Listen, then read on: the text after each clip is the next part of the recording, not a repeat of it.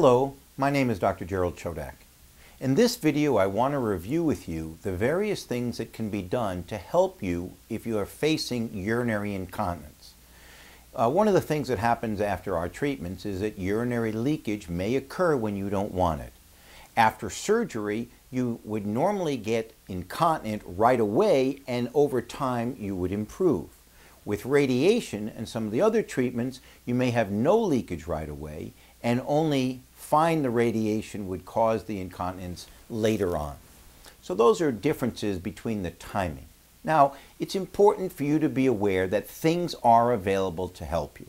So let's start off in the case of surgery. You've undergone the operation, you've had your catheter removed. What do you do because you're leaking 3 or 4 pads a day for some period of time? First, realize that it's a gradual improvement. It doesn't happen right away in many cases. Sometimes it does, most times it does not.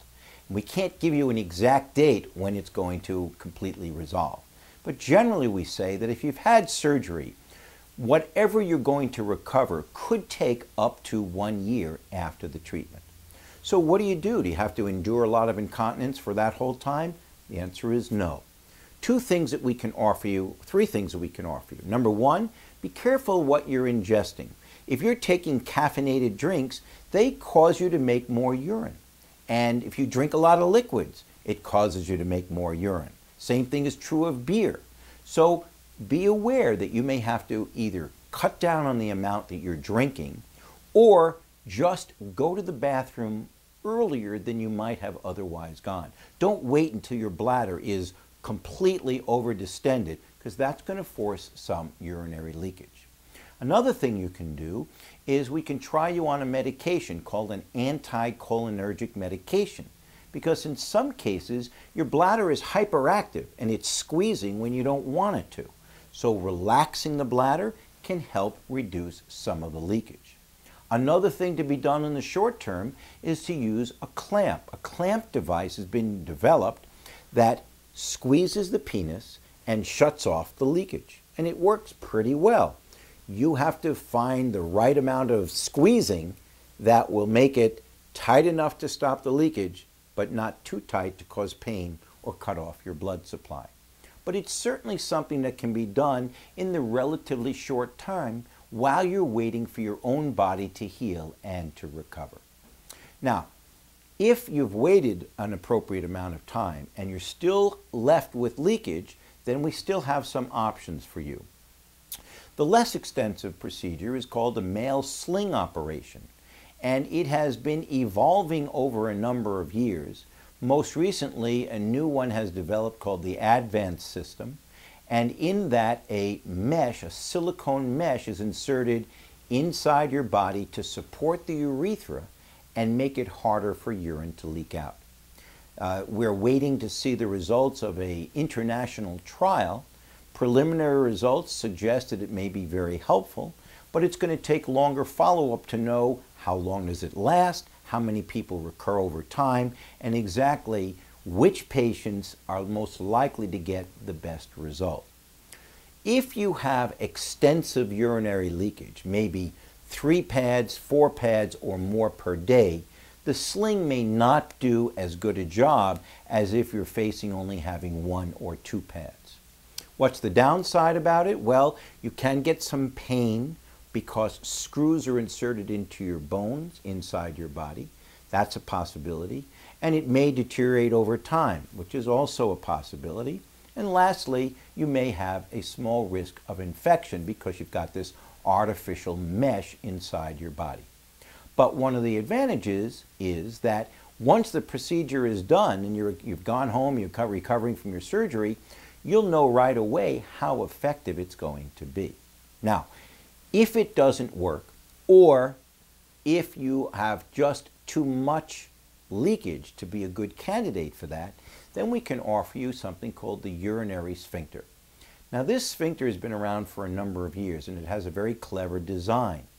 There is an artificial cuff, also made of silicone, which is inserted inside your body around the urethra near the bottom of the penis.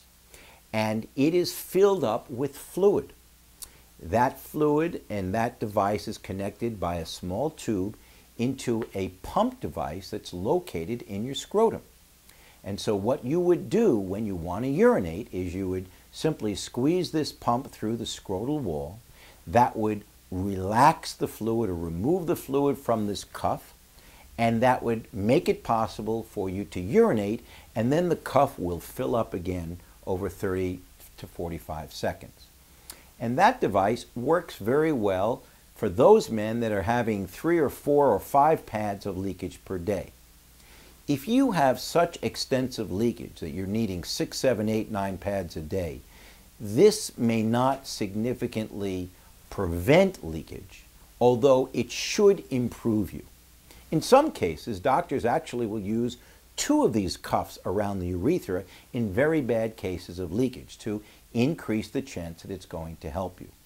But studies have shown that even in cases of very severe leakage, where you don't eradicate completely all of the leakage, men find that their quality of life is still significantly improved. You take a very bad situation and make it more manageable.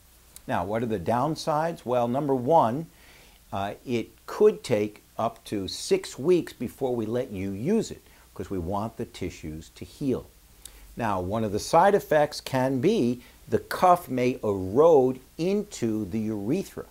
And if that were to occur, we would have to take it out, let you heal, and then consider replacing it at another time. Also, there's a small chance for infection, and there's a chance that the thing just stops working over time. The rates of those depend on many factors: your age, your health, cancer, how good your surgeon is. And so you want to try and find someone who has enough experience doing this that you get the best chance possible. So those are all the options available. We are making progress all the time, and we're concerned not only with curing your cancer, but improving your quality of life. And if you are struggling with incontinence, make sure to ask your doctor about these different options available and which one might be suitable to you, so that we end up not just treating the cancer, but helping you resume your quality of life as close to normal as possible. Thank you.